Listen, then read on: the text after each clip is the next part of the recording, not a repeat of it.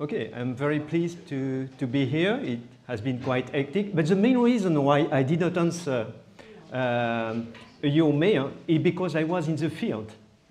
And I did not have access to regular internet, okay? I had a different, so it's why I did not see your mails. To make it clear. Okay. I don't believe. It's true. Proof, scientific proof of that. Yes, yes, I do. So, I will tell you about penguins. Therefore, I will try to refresh this tropical atmosphere because I find it very, very tropical here. It's very hot. And I guess it will be illustrate some aspects of Jennifer's talk about the way you are progressing into research. Because what I will show you now has been obtained over 40 years. And as you will see, ecology is really today a multidisciplinary discipline. Because in this talk, I will deal with climate, I will deal with evolutionary biology, with physiology, ecology, and the tools that have been used in our findings were sometimes microelectronics, sequencing, mass spectrometry. So really, this is not the problem, the tool you have to use. What you have to do is when you are raising a question, whatever is the techniques to answer it, you have to progress further. So, I will first put this talk on penguins on an evolutionary perspective, because penguins are not only in the far south. The ancestors of penguins were close to this little blue penguin that you can see about 60 kilometers from Melbourne on Phillip Island. And Japanese come there in jumbo jet to see the penguins parade of these birds at the beginning of the night coming out from the sea to breed into burrows. So again, don't think that penguins are only creatures of sea ice. Therefore, because the ancestors of penguins were close to these temperate subtropical temperatures, it means that those penguins which are there in the subantarctic area, like king penguins, are intermediate, considering adaptation to cold. And emperor penguins, this will remind you of March of the Penguins, which has been based on partly on largely on our work. They are therefore the most advanced, considering evolution, adaptation to life in the Antarctic. These birds are the only terrestrial, at this stage, terrestrial vertebrates to breed during this severe Antarctic winter. No else. They are the only ones to stand on sea ice. They only feed at sea, and they walk, as you know, on long distances to get to very well anchored sea ice. Sea ice which will not disappear during a storm and which is usually blocked between the Antarctic continent and islands. So they don't breed everywhere on sea ice. There, as you probably know, they huddle together. And when I started in the beginning of the 70s, it was known that huddling cut down their rate of weight loss by half, but nothing more. In ecology, what you have to know is that the main question is, what is the trade-off between investing energy to get success in breeding, raise a chick, versus preserving its own survival. These are long-lived animals, and it is well known now in evolutionary biology that long-lived animals preserve much more their own survival than short-lived animals, like, for example, the teats that are raising a lot of young. They are not, from our perspective, so careful about their investment, but they live for only a few years. Okay? So, this will be the structure of the first part of my talk. How is this trade-off managed to invest in order to succeed in breeding while preserving adult survival, which is the best way to breed again.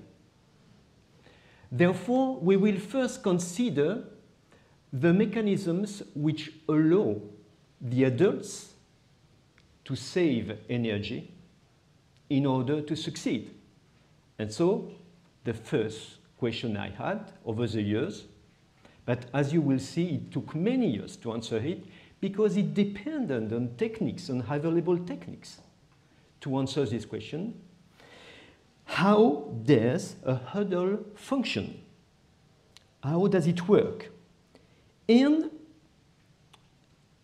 it's only recently that using biologging, we were able to understand how works a huddle. What is biologging? Biologging is using miniaturized equipment. This is equivalent of a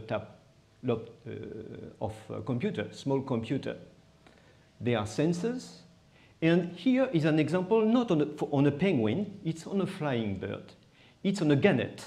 It's a study we did in South Africa, where we instrumented gannets, Cape gannets, with data loggers, which had captors for depth, for pressure, therefore, for depth, and accelerometry. And this is accelerometry. And this shows you how powerful is such kind of instruments. So from the pattern of surging and having recordings, it's possible to know that the bird is taking off. Thereafter, it's possible to know that the bird is using either a flapping or gliding. This is gliding. And it is possible from the pressure which is recorded to know that the bird has been diving. With other captors like speed, we were able to determine that the gannet would decelerate 1/10 of a second before reaching the seawater, the surface of the sea, decreasing from 100 kilometers to 80 kilometers an hour in the dive. So this shows how powerful. Of course, there are all kinds of captors, of sensors today, and we use different sensors for emperor penguin. But thanks to biologging, we were able to determine how a huddle functions. And here we used, therefore, loggers which were put on either the back or, you will see later, in the deep body of emperor penguins. So now it's on the back of the bird, either here or on the back, and with two sensors, one for light and one for temperature.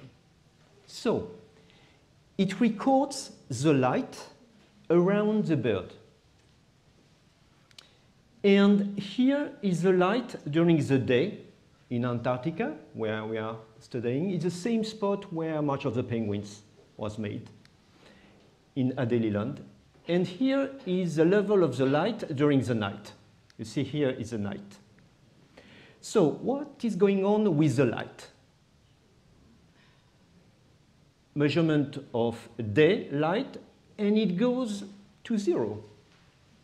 0 means, because it's very sensitive sensors, that the birds are so close together that there is no light coming. It means that they are huddling very tightly, very closely. To give you one idea of this behavior, we have seen sometimes an emperor penguin, 40 kilo, pushed up by the pressure and lying above the colony. So they make very hard to be close together to minimize the surface exposed to the cold. And in contrast to what is said in the movie, because in fact the movie March of the Penguins was a fantastic success because it was managed by Walt Disney. They were very good to have everybody on Earth, people crying, you know, these poor animals in the cold, in a severe cold. But what they say in the movie, therefore, is that these poor birds that are in such a severe environment, which is an intelligent design that was told at that time, really very ridiculous, they would stay for days and weeks in the huddle to avoid the cold. It's wrong, totally wrong. As you see from the light, and it's only a few days here, you see, it goes down, up, and down, and so on, regularly. So they don't huddle longer than, on average, 1 hour and a half. Then, why? And the answer is given by the temperature which is measured around the bird. We are at a temperature about -15, -20 in Antarctica at that time. We don't have the same very, very low temperatures like, for example, near McMurdo, the US station. It's because Adélie coast is close to, it's not, it's only at a latitude which is 62, 64. C'est ça, hein? 64. But it's one of the windiest places on Earth. So you should really consider the relationship with ambient temperature and wind. Then, you see the temperature. As soon as they are huddling together, the temperature is going on. Within 20 minutes, it goes to about 20 degrees. And when it is a little more, 31 hour, it goes up to 35. So which means that because of they huddle together, emperor penguin make a tropical environment. And therefore, the reason why they are huddling, breaking, is because it goes too high temperature. So they need to huddle together to reduce heat loss, but as soon they raise a temperature of about 35, they break. Then I will show you. Here, these birds are huddling together very closely. And it breaks here. It has broken here. So it's going like that all the time. It shows you the difference. This was at a time, and then 1 hour and a half later. You see how? So it's completely wrong that they stay in the warmth to avoid completely this severe winter. And if I go back to the previous slide, you see in the movie March of the Penguins this kind of behavior. Do you remember what is the comment? The comment is, these birds are very excited because the females are coming back, of course, late. This is not science. I think this was a very successful movie because it attracted a lot of interest for biodiversity, but it is not science. Then, one question is, both mates arrive together at the same time, they reunite, they pair, they copulate, and it takes about 1 month, 40 days, to get the egg. Of course, they save energy during that time. And the questions we had in mind, how do they manage not to lose each other?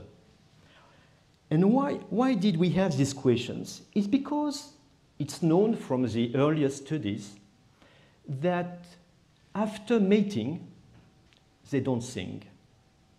They are very quiet. They are very quiet because if they don't do that, it happens sometime, a bird which is not yet mated will come and break the couple.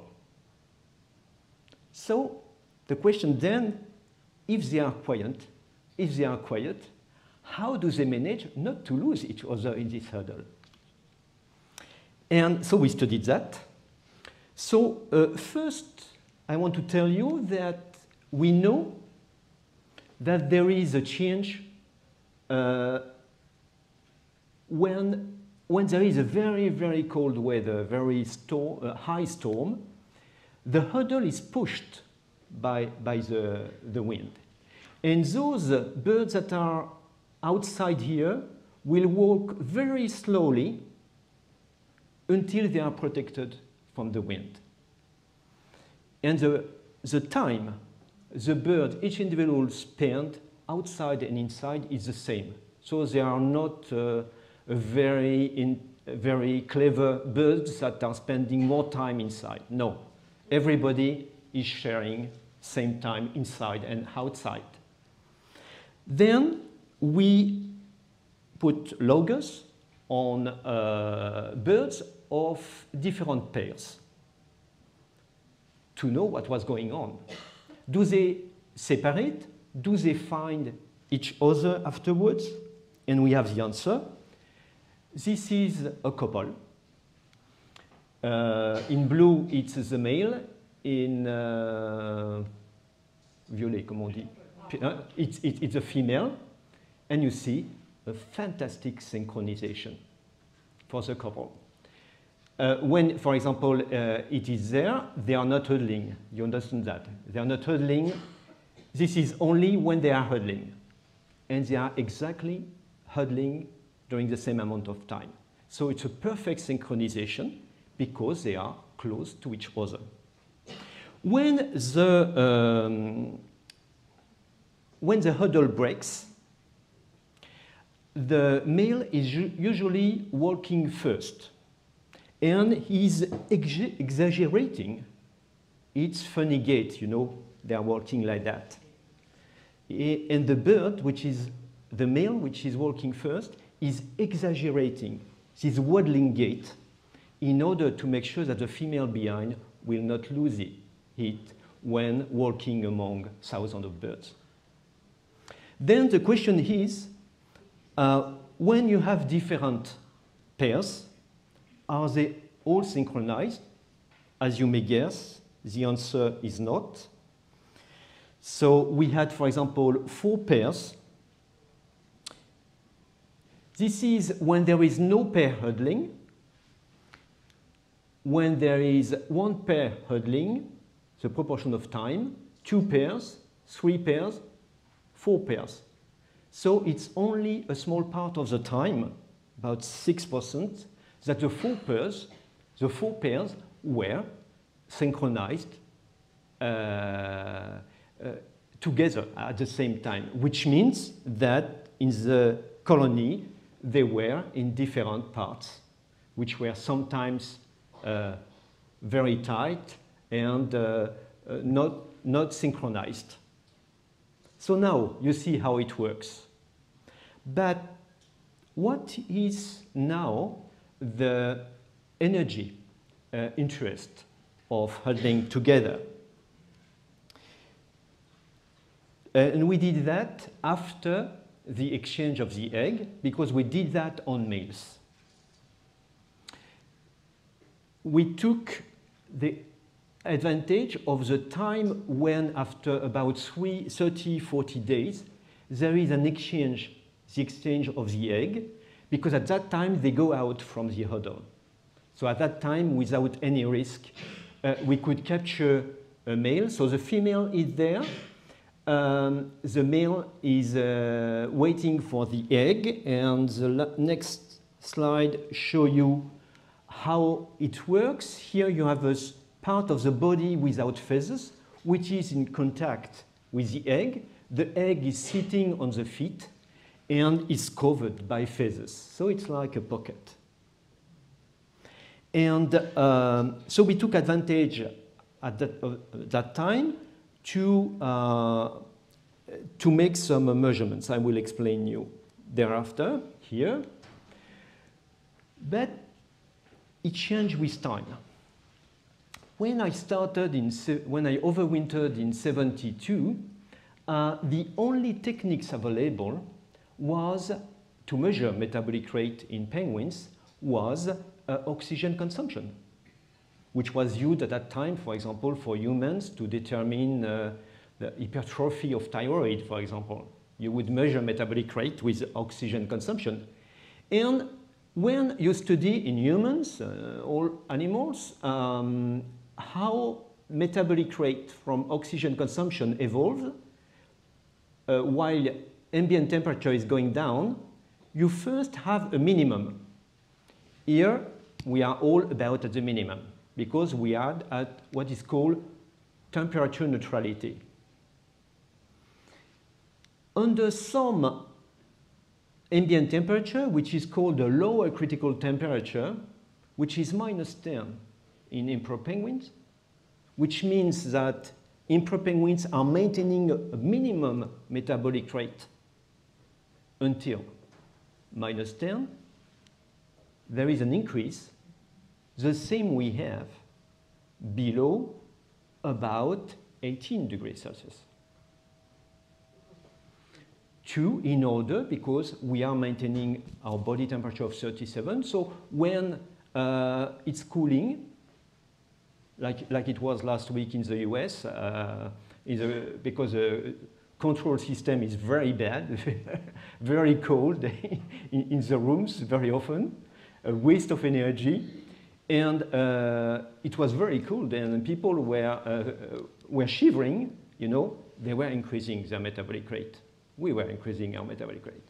And emperor penguins do that only below -10 in order to maintain their 37 degree Celsius temperature. It took, and this was in 72, but they published in 76, yes, but I had to wait until the 90s to have the techniques available to measure metabolic rate in the huddle using stable isotopes.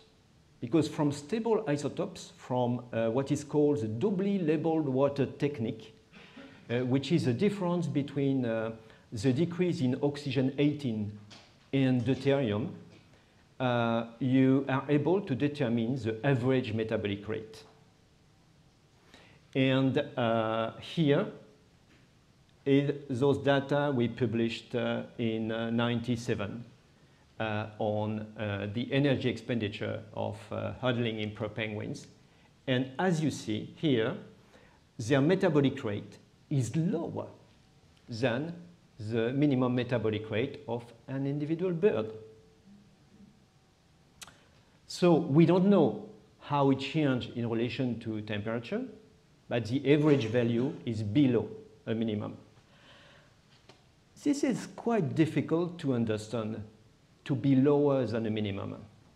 If you want to decrease heat production, you usually decrease a set point. This example is hibernation.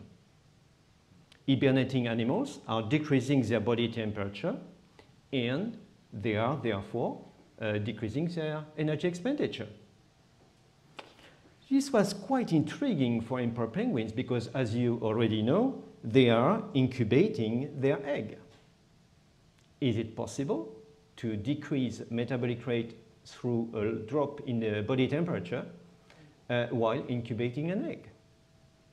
So we put loggers, data loggers again, but for deep body temperature. This was deep in the body, and we compared here for two birds, one which managed incubation, and this one which lost, what happens sometimes, which lost his egg. For these two examples, you see that ambient temperature, deep body temperature first decreased during the period when the males were together with the females during the first, sometimes 2 weeks or 1 month of fasting before the egg was laid and transferred to the male. And this is the same for us. I mean, when we are fasting, we are decreasing our body temperature, and it would be, for example, 36, our body temperature, a decrease of 1 degree if we are fasting. But then, you see, it re-increased. It is re-increasing to keep up at a constant 37. So it means that because of the incubation, in contrast to the bird which has lost his egg, in the bird which is incubating, it is maintained remarkably at 37, but not in those birds which are not incubating. And this kind of change in temperature is quite remarkable because the lowest measures here are close to those of an hibernating bear. I don't know if you are aware, but the temperature of a hibernating bear is between 33 and 34 degrees Celsius. It's not like a marmot at 5 degrees.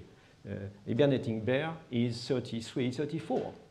But then, since we know that those birds successful in incubation are at a lower average metabolic rate than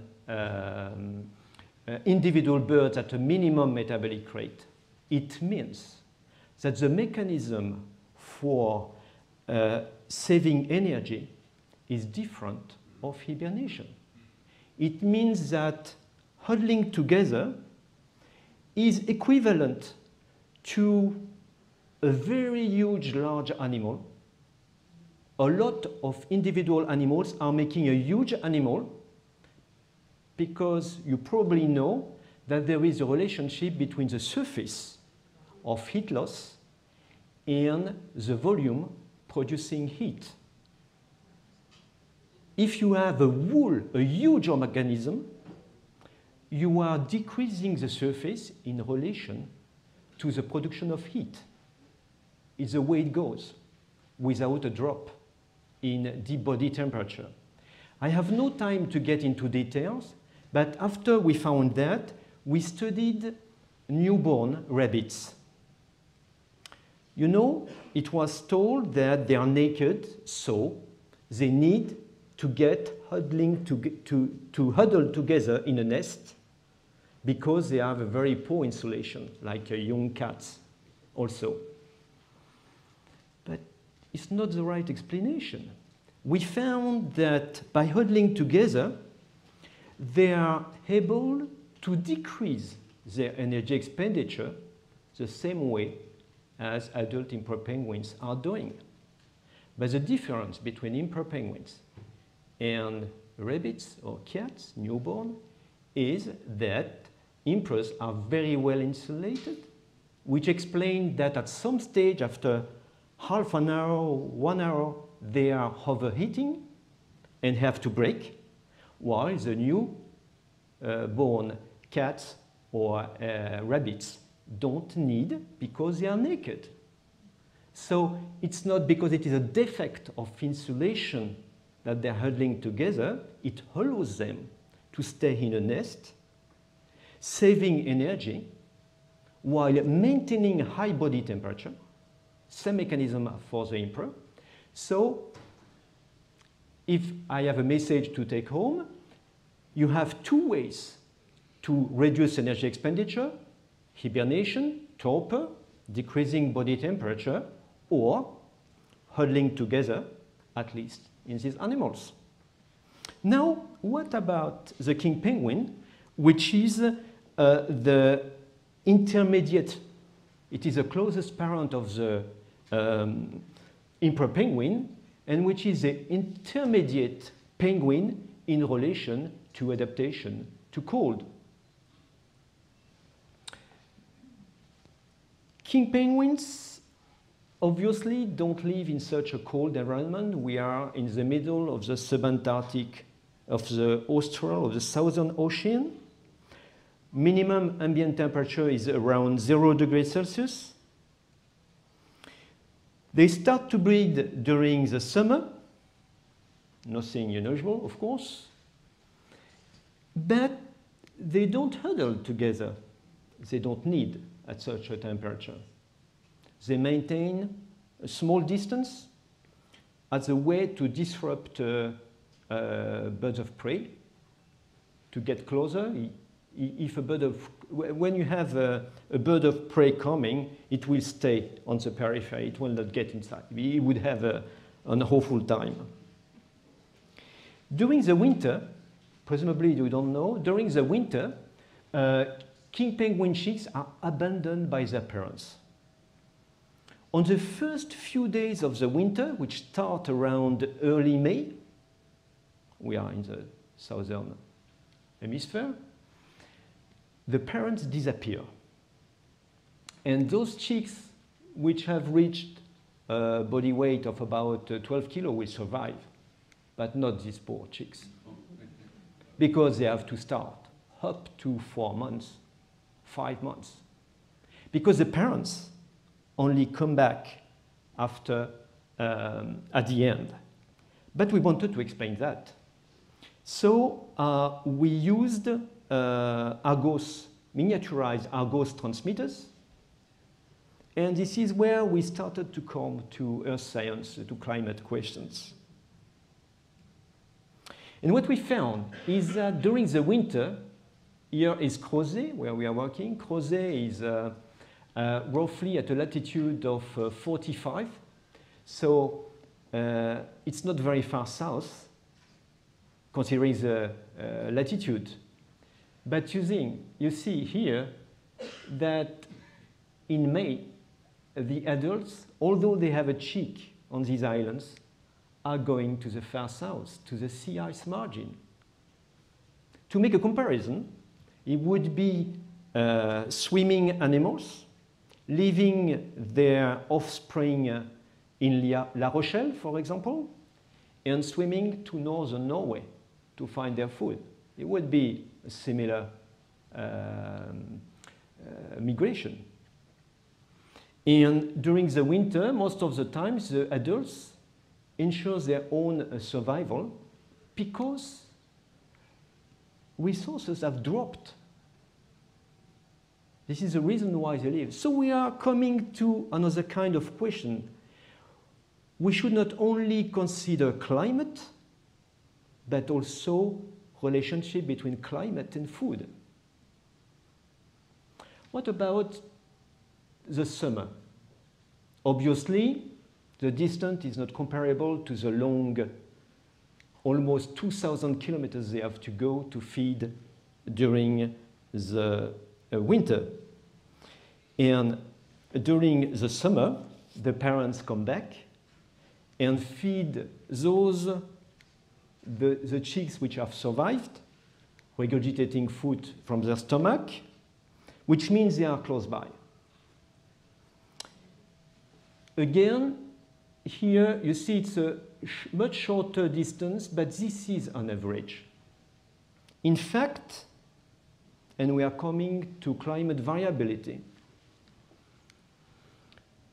if we consider the elevation of sea level, which reflects the temperature of the sea, with warm years here and cold years here, are you familiar with elevation, sea level elevation? Or should I explain quickly? The distance is measured by satellites like Jason, Topex Poseidon, which are measuring the distance at a distance of about 1,000 kilometers with an accuracy of 1 centimeter or so. And this is the average distance. When the temperature of the sea is increasing, the distance is lower, so the elevation is higher. So this is again warm temperatures and cold temperatures. And there is, I know there is here one session on the Southern Ocean and climate variability with Yong Park. And he's a specialist of that, and he demonstrated that this warming is partly related to an influence of El Niño in the Pacific, which means that the polar front, where we know now that king penguins go to feed because they are specialist feeders, and they relied on particular family of fish, myctophid fish, and myctophid fish are most abundant on the polar front. The polar front is going far south from Crozet, which means that the distance on warm years can be more than 500, 600 kilometers versus 300, 400 during cold years, where the polar front is closer to their colony. What are the consequences regarding the breeding cycle? Let us consider the male, which is because both mates are participating in the incubation in contrast to the emperor in king penguins. In emperor penguins, it's only the male. Here, it's both female and male. But usually, the male assumes the last part, the 3 last weeks of the incubation. What happens on, and the female comes back at the time around hatching. What happens on a cold year? The distance is shorter, and the female usually comes back before hatching. No problem to take her duty, regurgitating food for the new hatched chick. But to go at a distance of 500, 600 kilometers takes about 1 week more.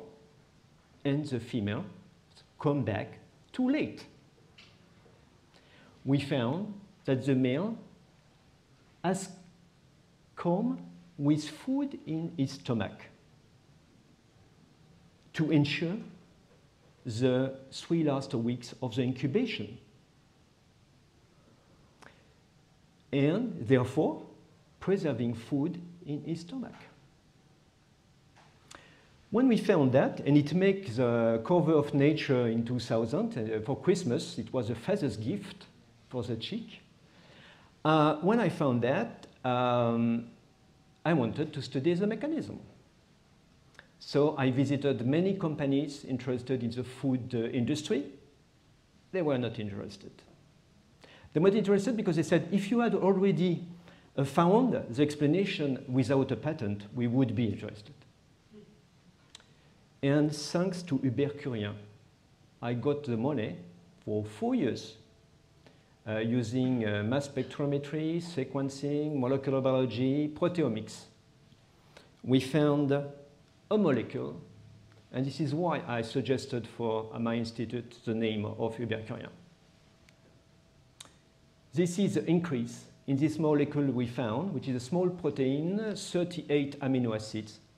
It is an antibiotic molecule because, obviously, to conserve food in the stomach at a temperature of 37 would kill the animal or the chick, because it tried to keep fish at a temperature of 37. You will see after 3 weeks. So we were able not only to find this molecule, which is particular, which is specific to the king penguin, but we are able also to have it produced by biotechnology. And here on Petri dish, you see when adding on this population of Aspergillus fumigatus, which is responsible for aspergillosis, when you add our molecule, which is similar to penguin's molecule because it's synthesized, the spores have disappeared. And the same with Staphylococcus aureus. So it's very efficient against nosocomial agents. And now we are related with a company which is trying to produce this molecule of biomedical interest. Obviously, in those animals that are digesting and that are not preserving food in their stomach to feed the chick if the female has not come back, this molecule is not produced in the stomach.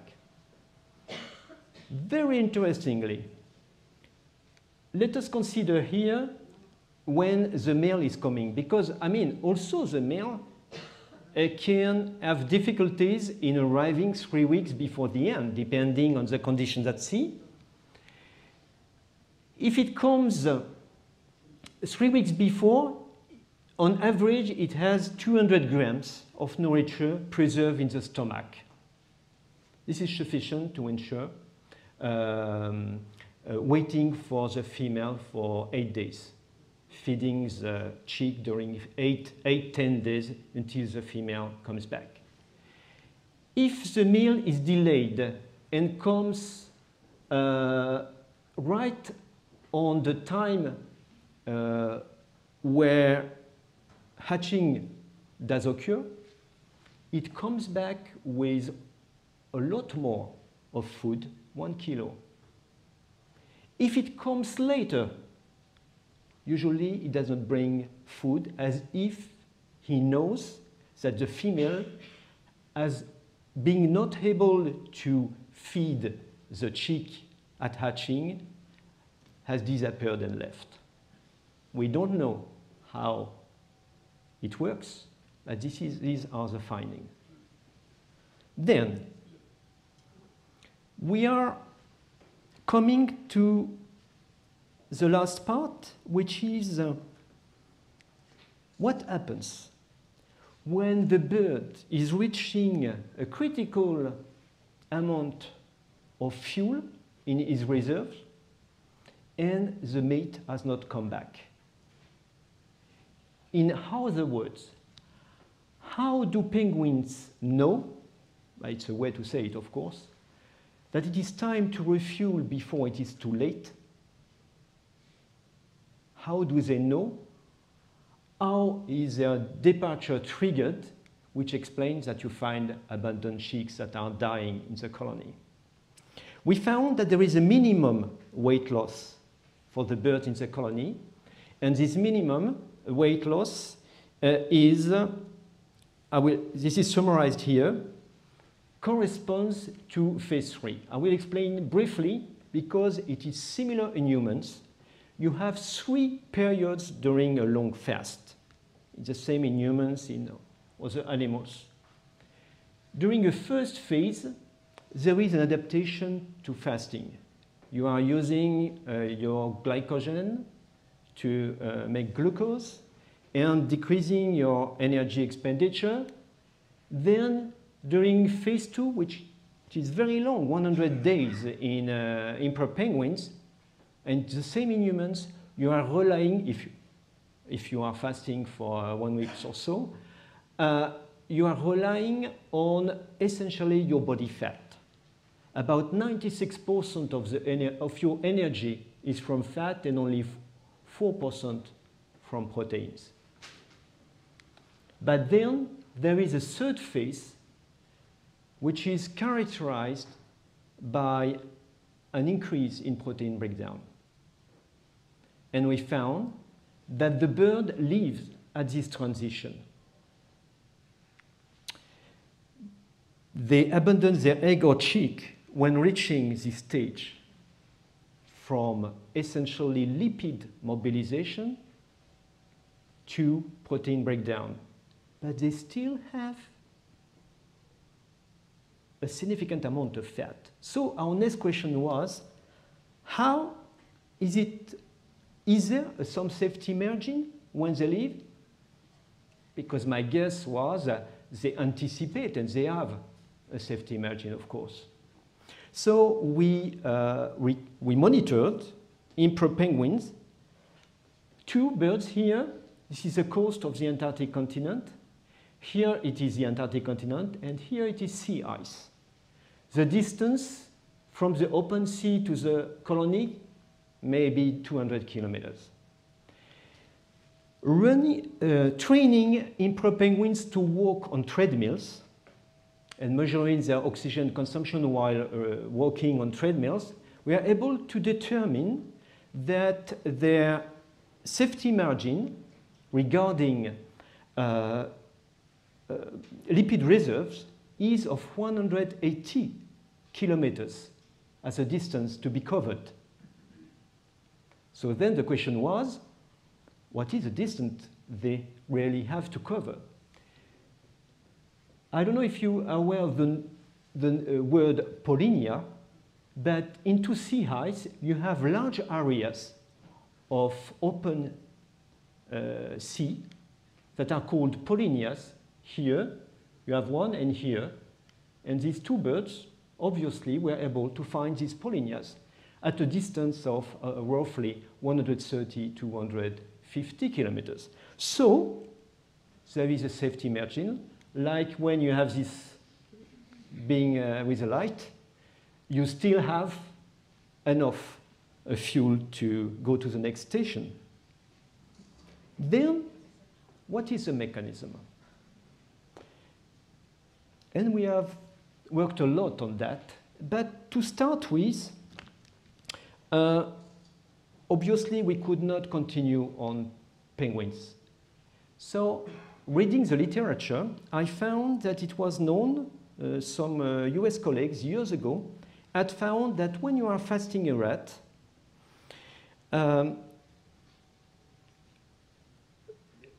at some stage there is a huge increase in locomotor activity when the rat is in a running well. It's not a dying rat. I mean, the rat is there, it still has lipid reserves, and is still in a very, very good shape. The rat is able to jump out of a cage much more easily than a normal rat would do. So I thought it might be similar, this increase in running wheel activity, because these colleagues found that it would happen later on obese rats. So I thought if it is related to the body fuel, then it could be similar to the penguin, which is motionless or only for the huddle prospect, but doesn't move for almost 4 months and then quit, abandoning egg or chick without any stop during 12 days to go back to a polynya. And these are again the 3 phases. Here it's nitrogen excretion, so again This increase in nitrogen in the rat is showing the protein breakdown that we knew from the penguin to be still a reversible phenomenon. And therefore, we found that the increase in locomotor activity started at that time. So, the behavioral change of the running rat occurs in the same metabolic situation than in the penguin reaching phase 3. Then we studied the molecules in the brain, and we found that in the hypothalamus of the rat, you probably know that the hypothalamus is involved in feeding control, there is an increase in neuropeptide Y, which is the main peptide involved in hunger, in pressure for hunger. So the story now, how we can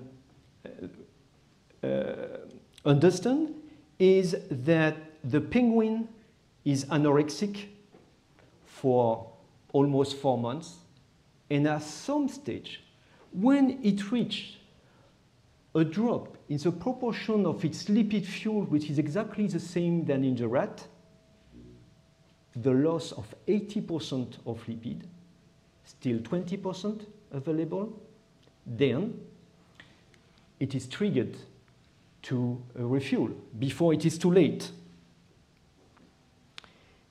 We know also now that in the penguins, in the wild, it is associated with an increase in glucocorticoids, corticosteroids. You know, in Tour de France, they are very often trapped because they take glucocorticoids, and they try not to be trapped, of course. But it's the same story. The bird in the wild has an increase, but c'est pas du dopage, mais there is an increase in glucocorticoids. But it needs, in the same time, a drop in prolactin, which is involved in parental care. So it's a cocktail, hormonal cocktail, which is deciding that the bird should refuel before it is too late. But it's not sufficient to be triggered to refuel before it is too late. You probably know from the very sad stories during the Second World War that when you are starving, there is an atrophy of the intestine, and it can be very dangerous to refuel, to refeed too much after a long fast, and many died. So the question I had in mind is, would it be possible that the birds, the animals, anticipate this situation?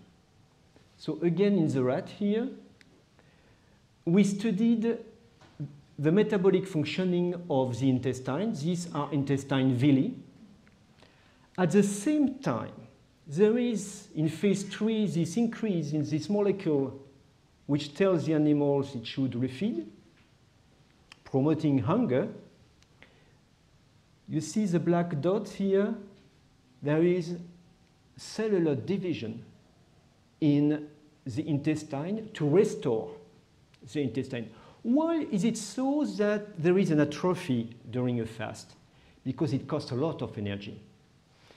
But now, we are not longer in a situation where you should save energy to starve a long time.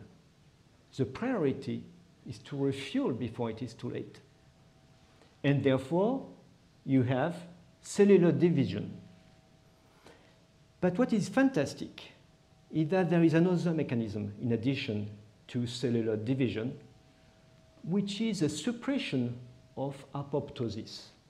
You know what is apoptosis? Cellular death. Apoptosis. And cellular death is still going on during a fast. But at this particular stage, as you see in this environmental microscopy here, you have no longer a loss of cells at the tip of the intestinal villi. C'est comme une bouture. I don't know in English. So there is a cessation of cellular death, and the combination of the cessation of cellular death, of apoptosis, the suppression of apoptosis, and the cellular division means that very, very quickly there is a restoration, while food is not still available. It's an anticipation. So you have the full story of the adaptations. To finish my presentation, now the question is are these fantastic adaptations sufficient for the birds to cope with the climate? And then the final questions are, will Antarctic penguins survive to climate change according to IPCC scenarios? Then we had to move to another kind of approach. As a physiologist, you would work on 10 animals or so. But to answer these new questions, you have to work at a population level. If you want to understand what is going on, you need to study many individuals. And until recently, to follow individual penguins, you would use a flipper band. Why? Because in contrast to other birds, the anatomy of penguin's leg does not allow to put a ring. And the pioneers in these studies that equipped either in the States or US or British or Australians or French, South Americans that monitored penguins thought it's fantastic because then we don't have to capture the bird to read the number. But what about the drag effect when they are moving at sea? To answer this question, we install a system which is still unique, to my knowledge. It corresponds to underground antennas surrounding a large part of the king penguin colony in Crozet.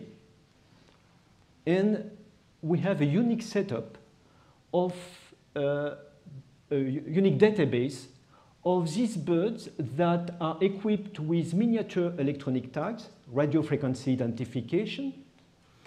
It's less than 1 gram, it's under the skin, and they are automatically identified when getting out or in to their colony. And we have a fantastic data set of 7,000 birds that are followed now, of known age. And we can relate their survival and breeding success to climate conditions. But first, what about the band? So we compared birds with an electronic tag with or without a band. And this appeared in January. We found that flipper-banded penguins have longer foraging trips, a delay in breeding, a lower proportion in breeding. So not only they are later to start breeding, but the proportion of those coming back is lower to engage into breeding. There is a drop of 40% in breeding success for those which engage into breeding. There is a drop of 44% in adult survival over 10 years. And there is a drop of 50% in chick survival after 3 years when they are flipper-banded. Since then, I have had a hard time with colleagues that have spent their life banding penguins. But relating our last question, which is relationship between climate and flipper banding or not, the two curves here correspond to the population growth rate considering that the birds are either non-banded or banded, you see that the relationship is different. For example, here, for very warm sea surface temperature, this is sea surface temperature, ST is sea surface temperature, sorry, I should have said that before. For the very warm temperature, which means there is poor food at sea, it doesn't make any difference if the bird is banded or not. Resources are so poor that even those which are not handicapped failed. Most of the difference endures during intermediate years. And on cold years, it tends to be better because there is so much food that even those that are handicapped with banding may succeed. Then, we collected all the information about those birds which were not banded, and this is the relationship between sea surface temperature and probability of annual survival. And we found that the probability of survival is decreasing with only 0.3 increase in sea surface temperature. The problem is that the IPCC prediction is an increase of 0.4 degrees C in the next 20 years. And such a drop is sufficient to induce the extinction of a colony. And we are about to submit a new paper where we estimate that these colonies of king penguins will be extinct in 150 years, according to IPCC scenarios. I have still, so it means here, and this is for emperor penguin, this is what will happen. An extinction also for the emperors, starting around, it started around 2000 with a drop in sea ice surface. Why it is so? I remember when March of the Penguins was released in the US, I was invited, I was interviewed on the radio. It was a famous hour. I mean, everybody at that time would be so excited about the movie. And I was told by the journalist, it's very bad life for an emperor penguin, you know. They have to walk on a long distance of sea ice. It would be much better if they had a shorter distance to go, isn't it? I said no, because as you have seen, this slight effect of 0.3 degree means that krill production, which is the base of the food chain in Antarctica, is decreasing. In fact, krill production is already affected by a change of 0.1 degrees Celsius. So the temperature is not a problem for the penguins themselves, but they will suffer from the drop, the effect of climate on their resources, on their prey. But obviously, these are specialized birds that are relying on particular marine resources. I did not want to finish this presentation with only the specialist. And the last two slides of my talk are about a generalist. A few years ago, we studied cormorant, Phalacrocorax carbo, the great cormorant, because it's a tropical, it has a tropical origin. It is a generalist. You find it everywhere on Earth, including in Greenland, and it stays there during the winter. So, because it is a poorly insulated animal compared to the penguins, we try to understand how it does. And of course, the temperature of the water is very cold in Greenland. What is it compared to, for example, Normandy, where I was born? You see that during the Greenland in winter, where the temperature is in the air is between -15 and -20, the cormorant is able to feed for the whole day within only 10 minutes. Only within 10 minutes. While it takes 140 to 180 minutes to feed for a day in Normandy. So they adapt the time they spend in the water, and they're able to survive despite their poor insulation because they spend so little time into the water. But obviously they can do so because there is many fish, in many prey in Greenland. So these are the main message to take home. Severe cold, in contrast to much of the penguins told us, severe cold is not a problem for penguins. The main problem is the effect of climate and the abundance and localization of the prey on which they relied as specialist feeders. A slight warming of sea temperature is sufficient to jeopardize their future. And finally, there is a better future for generalists. But do we want to have only cormorants, pigeons, rabbits? Thank you very much.